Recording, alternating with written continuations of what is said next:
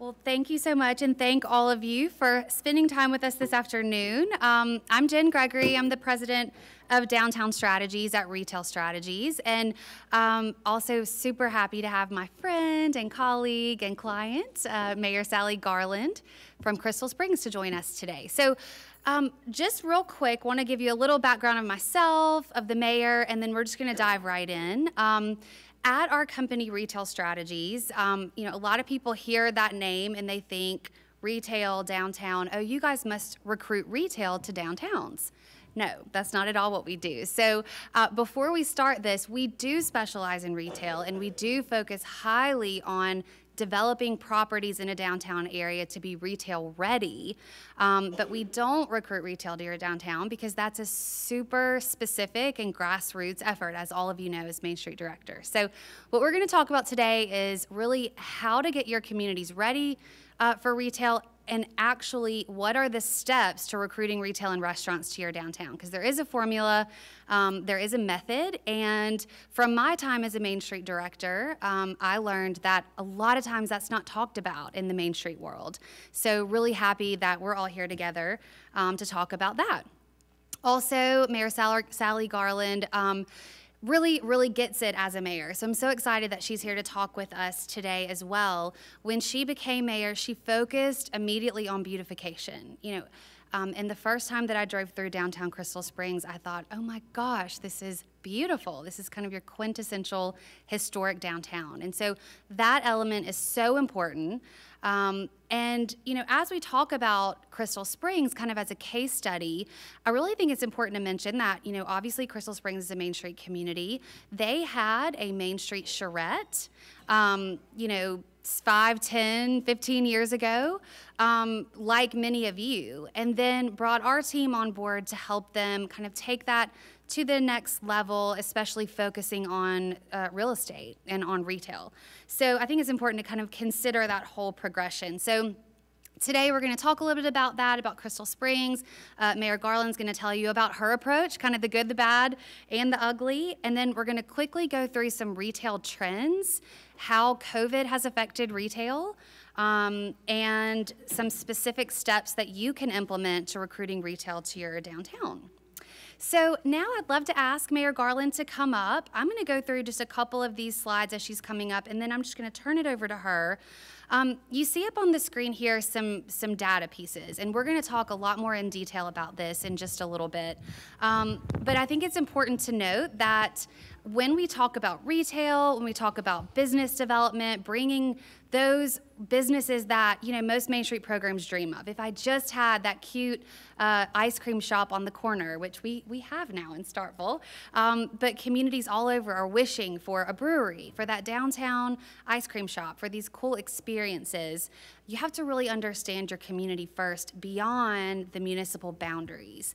So what you see up here, some of these data points don't represent, you know, the city of Crystal Springs. Their population's not 20,000, but the trade area is. So we're going to talk more about that.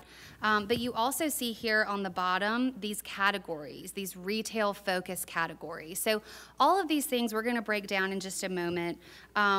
You can see here, this is a piece from the strategic plan we did for Crystal Springs where we kind of built on what they had. This is an example of a block kind of in their downtown, and using paint colors that they had already identified through an architectural kind of review concept, we identified how that could really get these buildings ready for a tenant, for that restaurant, that business, that boutique that we're all really wishing for.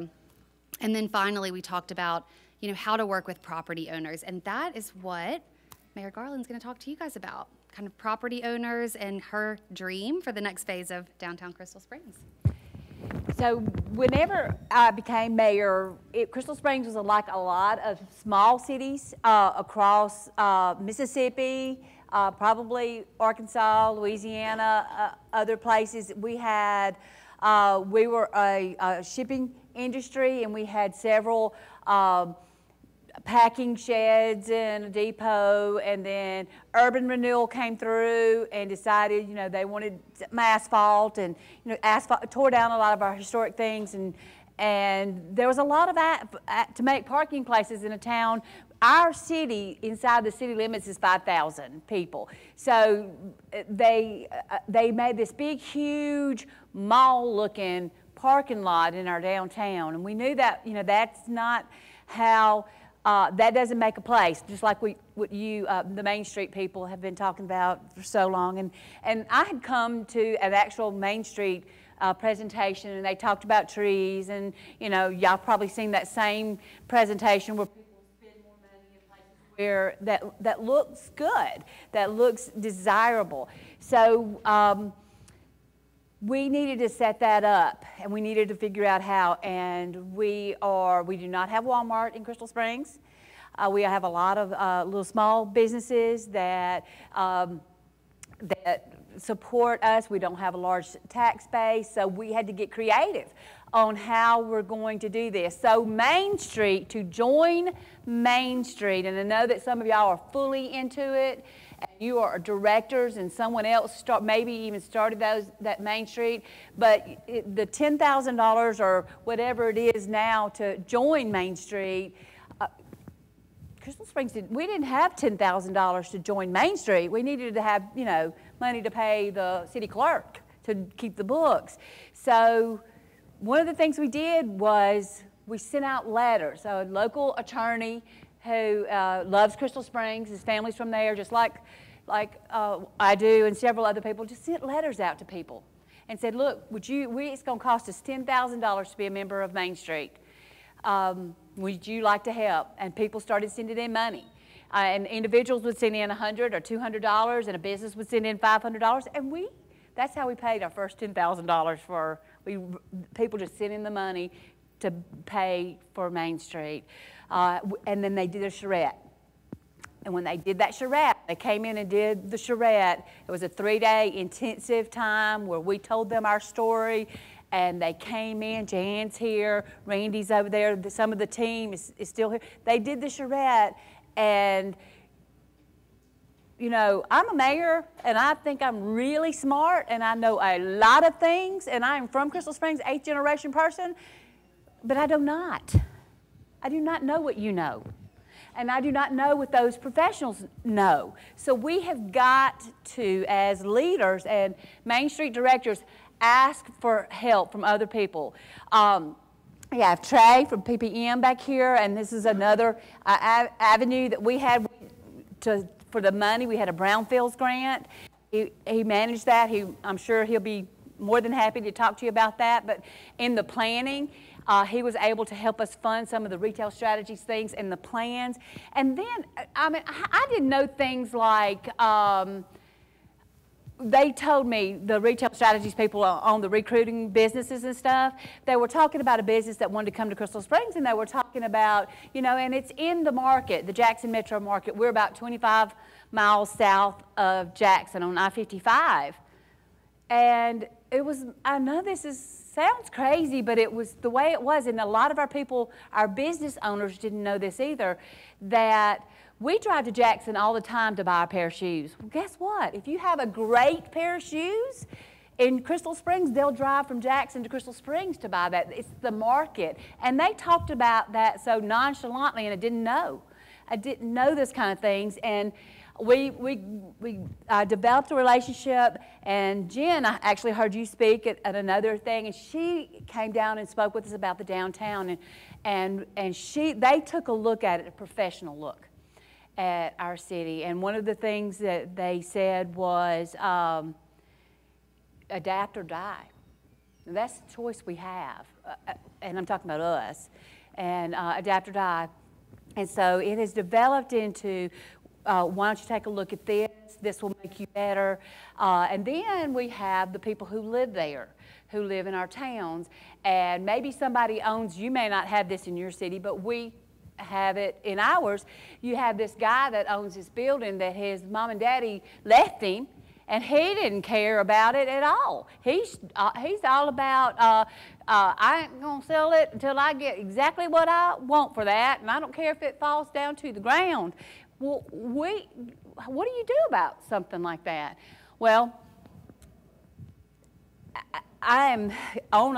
there's never been a better opportunity, Main Street directors, than now to figure out how to remake your city. Whether you are a city that can afford it, or if you're a city like Crystal Springs who can't afford something like that. And we were told as mayors and leaders of cities with the COVID funds that are coming to each city, and I actually sat in on a webinar from Retail Strategies on this, just put the money in an interest-bearing account and hold it there. Let it sit there until all the rules come down to make sure that you're following the rules before you spend the money, because if you spend the money before all the rules come down, you could have to pay it back. But from the National League of Cities who lobbied for these funds, y'all know what I'm talking about? They're coming straight, instead of them coming to your state, Mississippi, going to the state, and then coming to us having to fight each other for all of us. Each city is given a certain amount of money. Now, I have a dream. You can always use it on water and sewer upgrades, and we will. And I care about things that go under the ground because that's important. But we have a dream. Now, I'm not saying you can do this. Do not quote me on this. This is my dream that I hope that maybe we can do it. And if we can't do it with these funds, maybe there's a way that we can convince people, and maybe we can even be used as a model, Jen. Maybe you can lead us on this. Mm-hmm. Maybe we hopefully can use either these funds or some. Wouldn't it be wonderful to, Felicia knows this, she's heard this, she's our Main Street director and our Parks and Recreation director, go buy that building for what they want it for. They want $125,000 for that $50,000 building. So we go pay them $125,000. And then, guess what we got to do right when we buy it? We got to go put a roof on it. We got to spend $50,000 to put a roof on that building. And then we put new wiring and we make it safe, and then we turn around and sell it to this guy that's a chef, who's always dreamed of being a chef, and he's great. He's never been able to buy that building and fix it up and repair it and sell it to him for our lease purchase, let him lease purchase that building for a third of that. And what does it do for us? It revitalizes our city. It gives these people, and the reason for this, the reason the National League of Cities lobbied for this money in the first place was to help the people who were affected by COVID. Well, these people, these restaurants, gyms, bars, these people were affected by COVID. So this is an opportunity, if we can get a yes out of it, we think we can, to remake all of our small cities, because Mississippi is made up of small towns. Arkansas is probably the same way. So I believe the future is bright. It's bright for Crystal Springs. And I would like to say one other thing, and I'm going to turn it right back over to Jen. And I realize that a lot of the people in this room aren't the government. We were talking about how you go and you talk to the government. And I am the government, so you have to go talk to the government.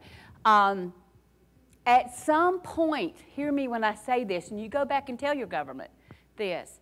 I can take it so far. I can beautify every street in town. I can hang lights and get this Main Street to do this and that. At some point, we've got to turn it over to the people and let the people do the rest. So that is a component. So without having to take up the whole time, I'm going to turn it back over to Jen, and then just talk whenever you want me to talk in there. Thank you, Mayor. You're exactly right, and I think a couple things. First, if you are not familiar with the American Rescue Plan, which is the funds that the mayor is talking about, let us know. We have a ton of resources where we have read the entire bill, broken it down, but just as the mayor is saying, every city in America, every city, town, and village is getting a direct allocation of funds for the first time ever, probably for the last time in a long time, and that money can be used to remedy the effects of COVID. And so, we're going to talk actually right now through kind of some retail trends about, what has COVID done? And a lot of communities, I think it's really important that we note this, a lot of communities that we visit with say, well, my sales tax revenue is higher than it's ever been. So COVID has not affected our community. When you dig a little bit deeper, your online sales went through the roof. And Mississippi can collect, and Louisiana and Arkansas can collect that sales tax revenue through online purchases, but your small business revenue declined probably 30 to 40% prior to or compared to January 2020. So who does that affect? That affects our downtowns, those small businesses. So I think it's really important that we first really analyze what the effects of COVID have been on our communities, and we're going to talk about that in just a second. And then as we're going through this discussion about retail and how to recruit retailers and what the future of retail is, adapt or die, like the mayor said, is really the theme. Retail has changed a lot. It's not dead, but it is changing, and we're going to talk about how it has changed. But downtowns are the perfect place to really make that investment to recruit those entrepreneurs, those new businesses, or help those existing businesses. But it can't be the same way that it's always been. And so I'm so glad you gave that perspective, Mayor. Thank you. And as you said, too, it's got to be a public-private partnership. We need that public investment to help those property owners get their businesses ready for new tenants. But ultimately, the city can't do everything. It has to be turned over to those private business owners, but we want to give them the best start that they can. So just briefly, you've heard a little bit about our company, but Retail Strategies has several divisions. And my division that we're here talking about today is Downtown Strategies, where we work with cities, as you can see on this map, in 19 different states from coast to coast to really help them with a strategic vision for their communities. We're a partner of Main Street America. I've been a Main Street director before, so we truly believe in that. But we also know that sometimes cities need something a little bit more bite-sized than a 20-year master plan or than a super in-depth charrette. And so that's where we come in with 5-year plans. And so a lot of what we're talking about today are things that you can start literally tomorrow and that you can start seeing results in 1, 2, 3, 5 years. So let's dig right into retail. First, I'd love to know from you guys, is business recruitment currently a focus of your program? If it is, will you raise your hand? Do you actively recruit businesses? So when I was a Main Street director, I knew what we needed, but I really didn't know what the steps were. I tried to make relationships with our property owners. A lot of them were curmudgeons. They didn't really want to talk to us. So how do you do it? How do you recruit a business? We're going to talk about that. First, let's just do kind of a little quiz to make sure that we're all kind of on the same page about the stats. First, what do you think the percentage of jobs are in America that are retail? You can just say A, B, or C. You can just shout it out. It's okay. So it's A. So 1 in 4 jobs in America are retail jobs. And so this is important because as Main Street directors, sometimes within our cities, it's all about industrial recruitment. Let's land that big fish and bring 300 jobs to the community. And that's really great, and that's super important. But just these everyday retail jobs are a huge part of economies in rural communities, 1 in 4 jobs. So retail is important. Second, what % of retail do you think is considered small business? Shout it out. It's actually C. So 98% of businesses in America are categorized as small businesses. And so while part of our company recruits national retailers to commercial corridors, that is important in communities. We need that sales tax revenue, that tax base. Even though sometimes Walmart might be portrayed as the devil, sometimes it's good because it brings a lot of money to our city coffers that can fund Main Street projects. But at the end of the day, what really makes your community who it is are those local businesses, that experience that people can get not from the Walmart or the Chipotle, but from the Two Brothers Smoked Meats, or from the Humble Taco, or the local businesses. So this is why this is important, again, to the communities. Third, what do you think is the largest consumer demographic group? You can see at the bottom all the different demographics. Which one do you think is the largest in terms of numbers of people and the money they spend? Millennials. So I'm a millennial, Jan. So that's why I bring this up, because I'm on the top end of that demographic. I love you. But, you know, that millennial group, kind of no matter what our perception is, and I've even had that perception, but they're getting married, they're buying houses, they're having kids, they're settling down, and they represent the largest buying power in America. And so that doesn't mean that we have to only think about them, but it is important that we sort of think about what are their characteristics. And first and foremost, they crave an experience. You know, they'd rather go to a cool restaurant that's Instagrammable, that has a good vibe, rather than just getting something DoorDashed. They do love convenience, but they'll pay more money for an experience. And so what better place to offer that experience than a downtown? But again, adapt or die. It can't be the same Main Street that it was 20, 30 years ago. Those businesses that you have that are kind of your legacy businesses, they've got to adapt, right? The way they're doing things doesn't really jive with the way that millennials spend money and what their expectations are. And COVID has really been the great accelerator in that regard. It has fast forwarded our dependency on technology, and if you think about it, people of older generations now understand technology because they had to. I mean, my grandmother's 90, and it used to be that she would call me to make her Amazon purchases. Now she orders her groceries online and picks them up, you know, at curbside pickup. So this is the future. Okay, this one I love because it's always all over the place. What % of retail sales do you think are online? And these figures are as of March of 2021. So these are rather current figures.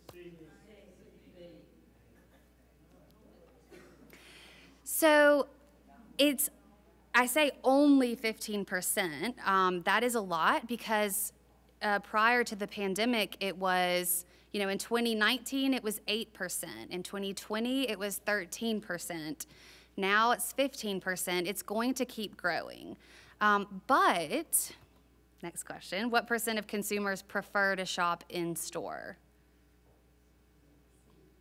78%. So the point here is that it takes both. It takes both. You've got to be able to offer that great experience downtown, but when you're thinking about the types of retailers, the spaces that they need, consumers are shopping differently. They're looking for different things. They want convenience. They expect convenient experiences, but they really want to shop in your store if you make it easy for them, if you open when you say you're going to be open, all of these things, and not all of you, of course, but those businesses that I know that you can think of in your communities. So just real quick, they're really kind of through COVID, after the 2008 recession and through COVID, there was this notion in the national news of a retail apocalypse. Retail is dying, all these stores are closing, Toys R Us, J. Crew, oh my gosh, all these stores that we always thought would just be fine forever. These national stores were closing hundreds of locations. And so I guess that means that everything's going online and there's not a place for brick and mortar anymore. Well, that's not true. Retail's not dying, it's changing.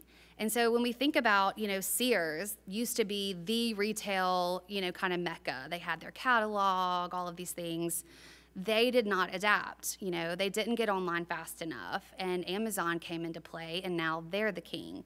That doesn't mean that retail's dying. People are spending more money on retail categorized items than they ever have, ever in the history of retail, but they're doing it differently. It used to be that you would go into a Radio Shack and buy all of those items on the right separately. You'd have an alarm clock, you'd have your Garmin GPS, you'd have a landline, a camcorder, all these things. Now, every single one of those items can be found, on your phone. Now, that doesn't mean that Radio Shack had to die. It just means that they did not adapt, right? Could they have made partnerships with some of these, large technology companies maybe? It takes adaptation. It also takes innovation. And I think, if we can think about, and these are national brands, I know, but one thing that's really important to us at Downtown Strategies is that we look at what is winning in the national realm. What are the trends? What are these businesses that are literally making billions of dollars? What are they doing? And how can that be kind of downsized and right-sized for a local retailer? And that's really where this comes from. So we know that, Walmart had kind of played around with pickup and these curbside pickup lanes, but of course, in the midst of COVID, we started seeing every single Walmart implementing this availability of grocery pickup, and we all became familiar with it. Similarly with Starbucks, they had made that investment with their app, and I always hate apps because I don't want my phone filled with just a bunch of thousands of different apps. But now, through COVID, I got accustomed to, I need to leave the house and get away from my kids for 5 minutes. Let me go do my little order on the app and go pick up my Starbucks. This is what people are now used to. And so these types of businesses that had made this investment pre-COVID, really we saw huge gains with them. But also think about the adaptations that you guys saw in your downtowns through COVID. We saw these businesses banding together to figure it out in whatever way they could. But the businesses that already had an online presence, right, they were the ones that really have succeeded. I was in the Lexington, Kentucky area 2 days ago and talking to a small business owner there. And she said, I had an online store set up before COVID. Didn't really pay attention to it because I didn't have that much time. But when COVID happened, I started treating it as a second store. And now, what used to be 10% of her revenue now makes up 45% of her revenue. And so, again, it's really time that we start thinking about retail a little differently. The mayor mentioned this, that, when she's able to fulfill her dream of buying those buildings, that one of the things that she's thinking about is kind of splicing up those 3,000, 5,000 square foot buildings into 1,500 square foot spaces. For those of y'all that went on the tour in downtown Starkville on Main Street, the Hotel Chester, if you guys saw that hotel on the corner, that bottom floor used to be one big giant space. It was never used, it was underutilized, and it's half a block of Main Street. They broke it up into 3 or 4 different units. They're now making more money on tenant revenue than they ever have, and there's all this vitality for multiple different users. So one question that we get all the time when we visit with communities is, I've got this old JCPenney's, right, or this old department store, this old hardware store. I need, that's my catalyst project. I need to find this great business that's gonna need 5,000 square feet. Probably not gonna happen, maybe for a restaurant, but they need all kinds of equipment. So the best bet is to rethink that space. And that's really what this slide is portraying, is that as a country in America, we're way over retailed in terms of square footage. Really kind of in the 90s when there was this mega mall, approach, and we started seeing big box everything in malls and lifestyle centers. Compared to other like countries, we don't need that much space. Do we still need places to shop? Yes. But today, think about your retailers, what they need, and we've seen this happen in Starkville and clients of ours all over, is that a business might need, say they have a 3,000 square foot building or a 5,000 square foot. If it's a clothing store, they might only need 1,500 square feet or 1,000 square feet of that Main Street frontage. And then they can put up a demising wall, and the whole back of house is their distribution center for their online orders, right? So just rethinking that footprint. They can't afford to buy merchandise for 3,000 square feet. That's generally their biggest problem, and they fail in the first few years. These are the 8 steps to recruiting retail and restaurants, and we're gonna go through each one. The first is to form your team, and I think this is so important. So when I was the CEO of the Greater Starkville Development Partnership here, and a couple board members in here that have been part of this conversation with me all those years ago was, whose job is it? Right? Like, I mean, yeah, we know that we have vacancies and we need to fill them, but whose job is it? You know, is it the economic developer's job? Is it the mayor's job? Is it the real estate, broker's job, the commercial real estate brokers? Like, I don't want to step on toes.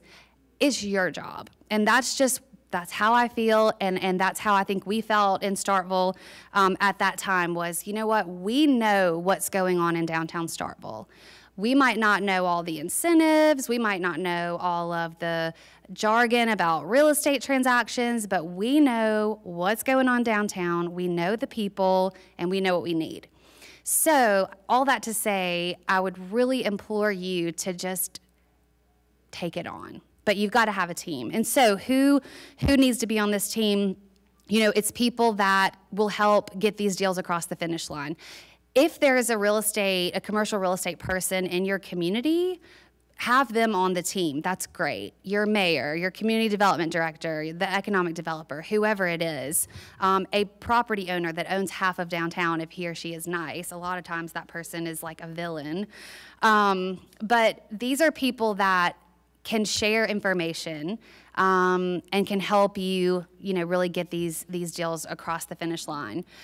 Then you've got to develop a common purpose. Like, what is the purpose? Are you trying to fill vacancies? Well, in Starkville, we didn't have a ton of vacancies. Like, we were very fortunate once we started really rocking and rolling. But what we did need to know was who is about to have a vacancy. Is this business going to be closing? Well, if so, we need to be ahead of it so that the lawyer, who are wonderful folks, but they don't need to be on Main Street. They need to be on the side streets or on the second floor. And so the best way to do that is to bring a property owner a tenant and say, hey, I know that this is about to close. I've got a gift shop that's ready to go whenever they, turn in their notice. Because a property owner needs to make money, right? I mean, they're going to, most of the time, take whatever kind of lease they can get. So this is another, reason that it's important to really develop a common purpose so that everybody's on the same page. And then 3 is draft a work plan. And this is something that can be a little bit different for every community, but what is the process? Develop your process. If somebody comes to your office, they used to come to mine all the time and say, tell me what's going on in Starkville. And I could spot a developer a mile away. They were just kind of testing the water. But I really, at that time, thought, God, if I only had just a flyer to give them that had all the demographics, that had our key focus properties. There are people that can help you do that. We can help you do that, but other people can help you do that too. So that's a thing. So again, that work plan really outlines what is the process. If you get a lead, if you have a vacancy, what are the steps and who does what. Next, and this, we could talk for hours about this, but it is to create a business-friendly environment. Now, that means a lot of different things, and I'll tell you what it means to me, and everybody might have their own kind of thoughts on this. Number one, the district needs to look good. It needs to be an inviting place. Hey, Matt Tate. It needs to be an inviting place that somebody's going to want to invest. Something that it really kind of frustrates me, to be honest, is that whenever we meet with, sometimes when we meet with communities, we start talking to stakeholders or citizens, not directors like you guys, but just Joe Citizen, and they're like, we need blank, blank, blank, almost like we need these entrepreneurs to do us a favor, to come serve us. I mean, when people open a business, they're generally putting everything on the line. You know what I mean? They have to be able to make money. So the best way to encourage someone to come invest their money in your community and in your downtown is for your downtown to look awesome, and for there to be vitality. And so we always get this question, like chicken or the egg, what comes first? Is it that you have these great businesses and that's what brings all the people? Well, we kind of believe at Retail Strategies that retail follows people. You know, it is the opposite too, but retail follows people. When you think about these national retailers, they follow rooftops, right? They want to be near the neighborhoods because those are their customers. For Main Street businesses, it's the same thing. When someone is considering, am I gonna invest my money in, you know, I don't know, I'm drawing a blank, Moundville, Alabama, or Tuscaloosa, Alabama, or Northport, you know, they're going to drive through, and wherever they see people dining outside, walking their dogs, you know, public art, lighting, they're like, oh yeah, that's where I want to be.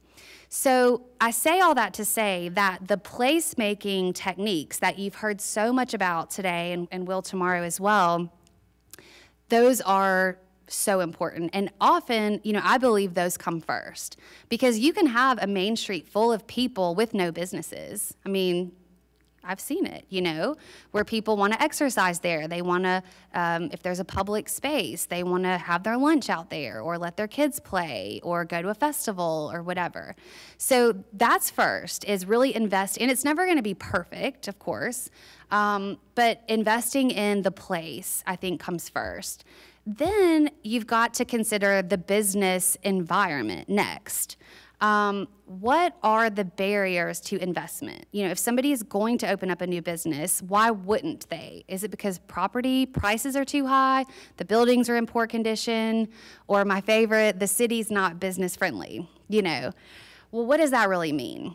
And so I think the role of a downtown organization and a Main Street director too, and your whole program, is to figure out what are your standards, you know, because there are communities that we visit that think that any type of restriction is bad. You know, we do not want anyone telling us what to do with our properties, with our signage, with our, like, don't tell us that. But if you want to create a place that is inviting, that looks good, that people want to be, generally you need to have some sort of a standard. So some signage guidelines, some facade color options, so that we don't have pink, purple, lime green. That can be fine sometimes, but you know what I mean. So when we say business friendly, we don't mean throw out all restrictions. Like, no, that's not what we mean. Develop some reasonable restrictions that will protect the investment, you know, of the people that you're courting.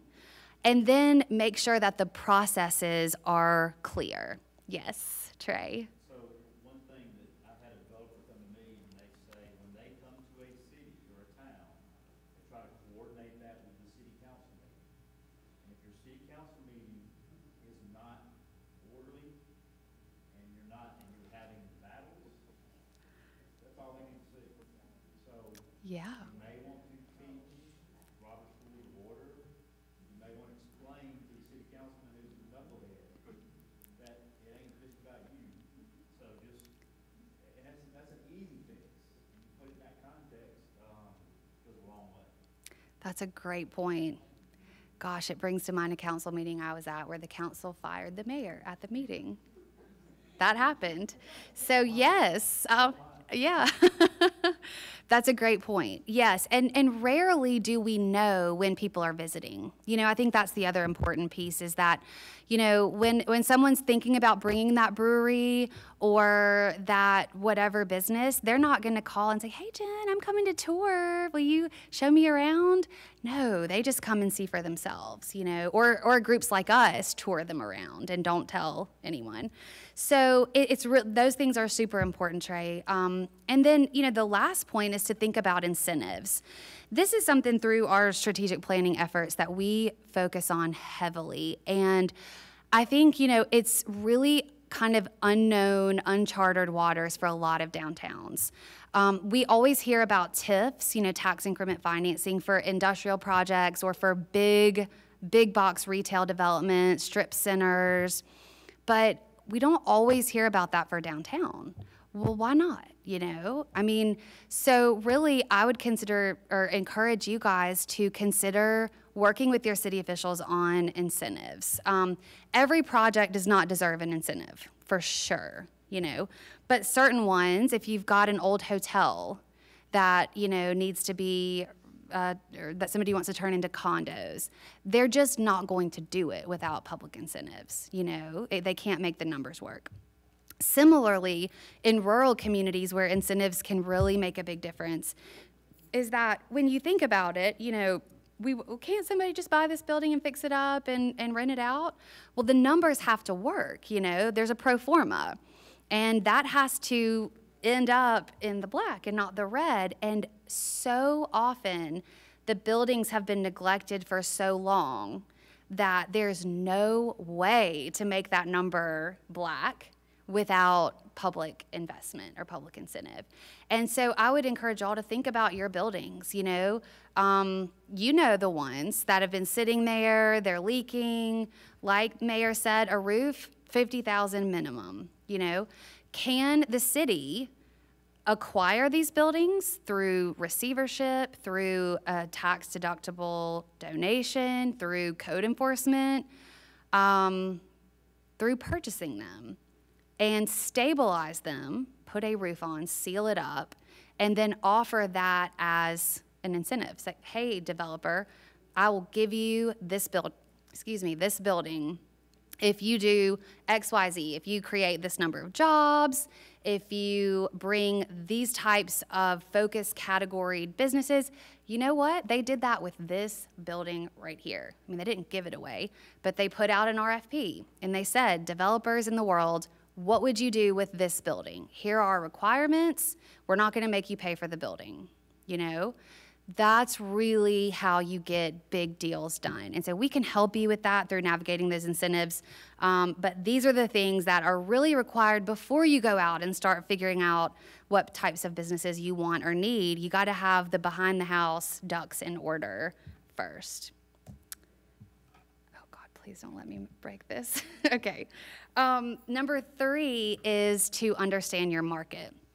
This is also something that I feel like is not talked about hardly at all in the Main Street world, and that's okay. I mean, I didn't even really think about it before I came on board with Retail Strategies. But when we talk about adapt or die, when we talk about retail is changing, we talk about businesses have to make money, we have to understand the true economic conditions of our community beyond just what we feel. You know, like, hey, I work on Main Street, I know what's going on, blah, blah, blah. You do, but from an economic perspective, you know, that's really what matters. And so you see these questions on the left. Who are your existing customers? Like, beyond a zip code survey, like from cell phone data, who are your customers? And so this is kind of the future of data. It's these, you know, with this new little iPhone update, I feel like every time I open an app, it's, will you allow me to track you? And I'm always like, yes, because my company buys this data. But that is what allows companies like us and larger retailers to know who the true consumers are in an area. And I'm going to show you an example of this in just a second. So who are your customers? What are their patterns in terms of categorical expenses? You know, we might think that we can support an upscale gourmet grocery store, but does the data support that? If it doesn't, too bad, you know, not happening.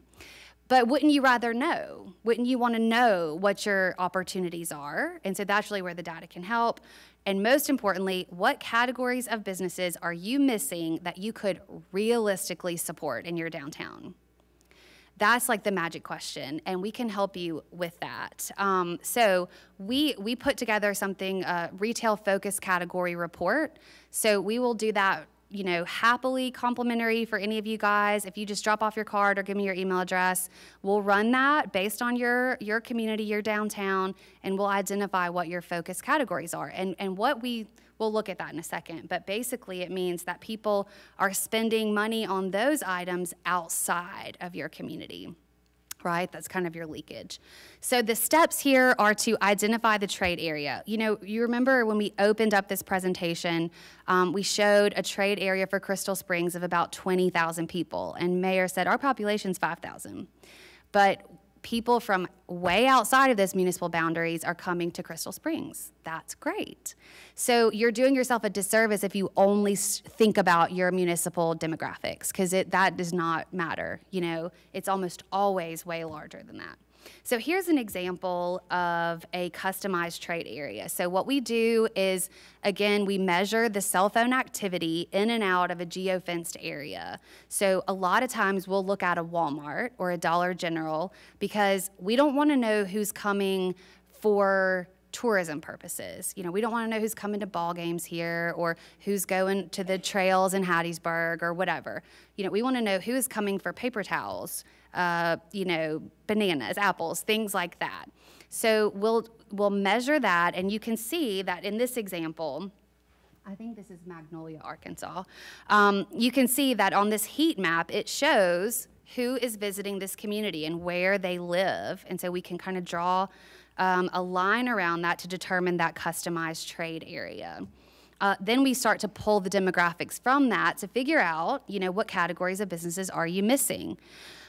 Here's something else that's part of that retail focus category report that we'll be glad to do for you guys, and it's just a walkability assessment, because this is also super important to retailers in a downtown. You know, we talked about that vitality. Retail follows people. So within a 20-minute walk time, trying to see what community this is. You can see that these colored kind of bubbles represent a 5 here in the green, a 10 in the orange, and a 20-minute in the gray walk time from the center of that downtown. So why is this useful? Well, first of all, we can see in this infographic down here that in a 20-minute walk time, there are 14,000 people that live within 20 minutes of this downtown. So wouldn't a retailer like to know that in addition to all of the people that can just drive and park, that we have a 15,000 person walkable trade area? That's pretty good. Also, we want to look and see within that trade area, or excuse me, that walkable distance, that 20-minute walkable distance, what other assets are there? You know, is there a park? And when we think about that park, we think, oh, that's so far from downtown, but it's only a 10-minute walk. Well, maybe we want to think about putting a sidewalk from that park to downtown to funnel those people in, you know? We work in a lot of college towns. When I was in Kentucky the other day, was in Richmond, Kentucky, which is the home of Eastern Kentucky University, and their college is literally a 5-minute walk from downtown, but there isn't a dedicated pathway, and there's 15,000 students there. So it's things like that. That's what we pull from these walkability assessments, so we'll be glad to do one of those for you. And then also commute patterns. You know, this is really important too, because how many times do you have businesses on Main Street that close at 5, you know? Well, like, people work. And so when we look at this travel time to work in this community, we've measured a 3-mile radius around the downtown. So within that 3-mile radius, there are 24,000 people of working age that live in that area. 77% of them drive alone to work. We have, and then we look at the travel time to work. So, you know, we see that majority of the people are driving between 5 and 20 minutes to work every day. So they're not shopping with you, you know, if you close at 5. So this is also really helpful so that these businesses, when they're opening, can determine what hours are best. Does your daytime population grow or does it shrink? These are all things that can really be defined by the data and that businesses want to see. All right, what time is it?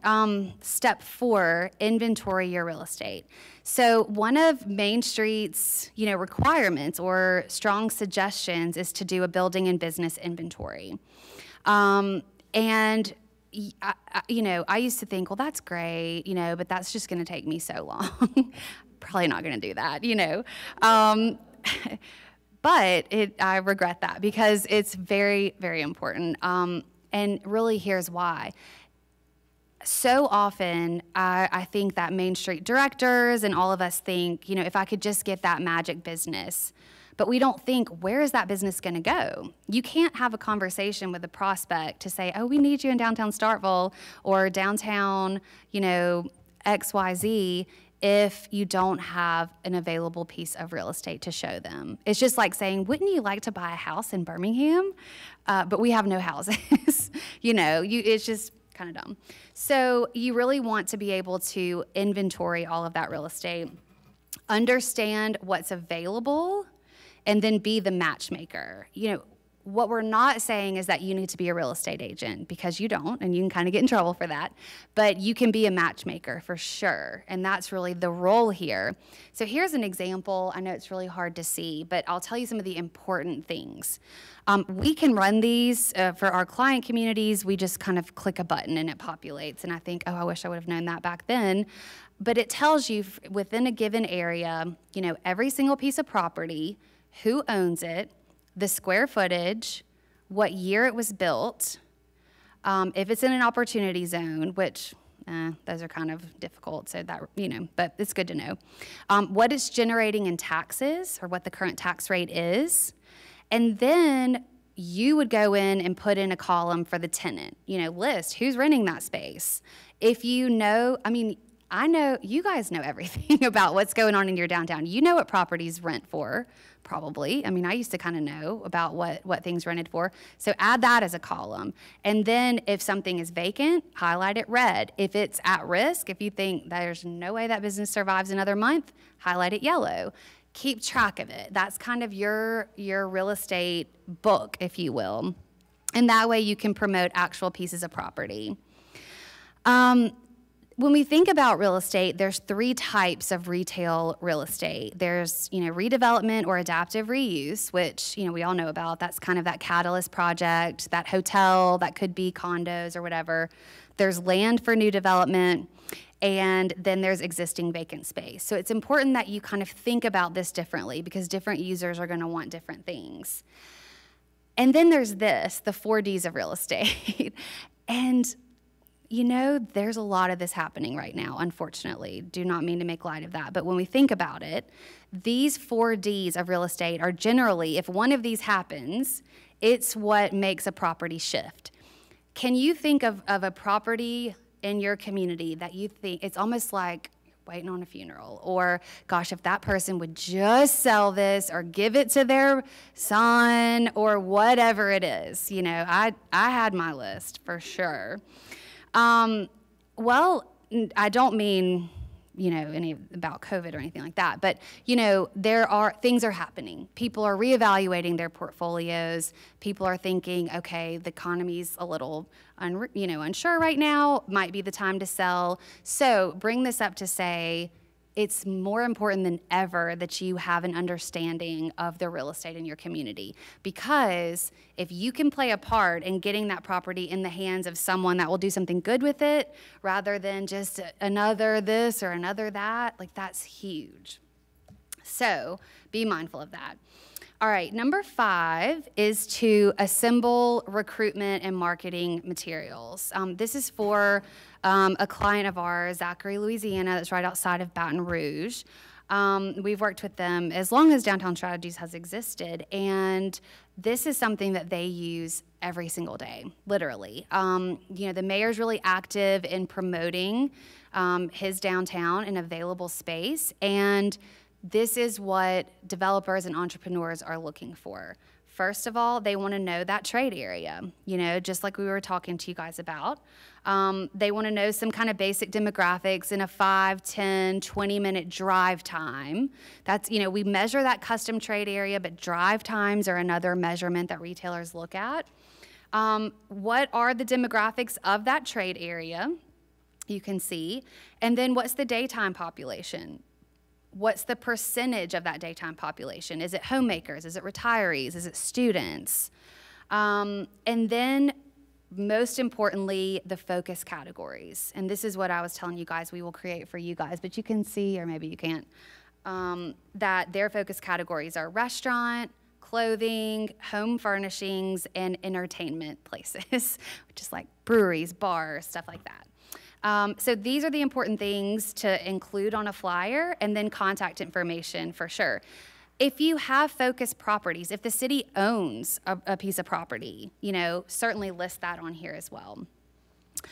All right, step 6, and I promise we're almost done, is to identify prospects. So once you know what available real estate you have, and you know what categories of businesses you're missing, then you start to think about, okay, who are those businesses?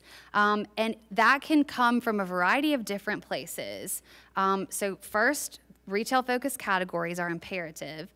Then you got to think about your prospects. Where can they come from? So number 1, an existing business within or near the business district. So maybe this is business expansion. You know, this is Deep South Pound, and they're doing all this business, and they need to double the size of their store. Okay, help them find a new spot. That's 1. 2 is emerging entrepreneurs. Think about your farmers markets. You know, here in Starkville, we had 2 businesses that were born out of the farmers market that moved into brick and mortar stores that were like awesome, very popular locations. So think about how you can really nurture entrepreneurs at your farmers markets, at your holiday festivals, help them build a following, and then help them find a space in your downtown. Third is existing local or regional businesses. And I feel like this is something that people kind of don't think about a lot, but if there's a community next to you that might be a little bit bigger that has this great business, just go talk to them. Hey, have y'all ever thought about expanding to, you know, Central Louisiana? We've got a great space. I'd love to show it to you sometime. It's just as simple as that. And then 4th, this is really up to you in your own community, but national chains. You know, brands like Insomnia Cookies, Orange Theory Fitness, they like to be in downtowns. They like to be in college towns. So if that's right for your community, so start thinking about who those businesses are and then reach out to them. You also kind of want to think about your ideal tenant mix. And one of the categories on your property inventory will show the asset type. So you don't want all municipal. Like, you do need some municipal, but you don't want all of your good property to be owned by the city or the county. You also don't want it to all be service industry. You don't want lawyers and accountants taking up your good Main Street frontage. You need retail and restaurant. You need a little mix of both. And we get this question a lot, but no, there is no perfect mix. Like, there is no true formula, but you just need a little bit of everything. So think about that. And then once you've identified those prospects, you make outreach to them. And email is a great way to do it, popping in their store if they're an existing business, hosting the prospect in your community. I have hosted a number of retail prospects from, you know, Birmingham that I really wanted to have here in Starkville, and they love it. You know, give them the rural treatment, but you have to keep in mind confidentiality. And a really good deal was blown in this very community because someone blabbed. So that's so important to keep that in mind. And then number 4 is follow up. Like, they're busy, you know, they're not going to remember this. So you've got to stay on top of that. We do have kind of a sample outreach email that whenever you guys get this presentation, but basically, I've highlighted kind of some of the key things. This is for an adaptive reuse, but basically identify the property, like the name of the building, the address, where is it, what city is it in, how many square feet, who the current tenants are if it's a mixed-use building, or who the neighboring tenants are that are good, you know. List any incentives. Hey, this is in a historic district. It's eligible for 25% historic tax credit and a 20% federal tax credit. The city's willing to look at incentives if the project is in line with our economic development goals. Cool. Like, I'll be interested in looking at that. And then give your info. And then step 8 is to close the deal and share your success. So, you know, this is where really the job kind of begins all over again. You know, so once that deal is closed, celebrate it, you know, have your ribbon cutting, and share that success, because success breeds success. So once you land something good and they start doing well, then share that news to other prospects, and they're going to want to be part of it as well. And remember that that's really when it starts all over again. So what's next? Reminder that we'll be happy to do your retail focus categories for you. I've got a notebook over here that I'll open up, and y'all can just give me your card or write down your email address, and we'll get that going for you guys. And then happy to answer any questions that you guys have. for me or Mayor Garland. Yeah, I want to show you one thing just to give you, I don't know if you can see that. That was like, anybody ever seen something like that? That's what our downtown looked like before, you know, because they wanted all that parking. Y'all see what kind of parking we had, right? And y'all are Main Street people, so I'll get it. But that was it. Use those buildings for perspective. That's the before, and that is it now. So we did that, and we did that along with Main Street, but the citizens and the government can only do so much. So I think there's opportunities. I don't think we've ever had an opportunity so great and wonderful, and people are loving small town. They are. They're migrating towards small town. They are. Thank you so much. Thank y'all.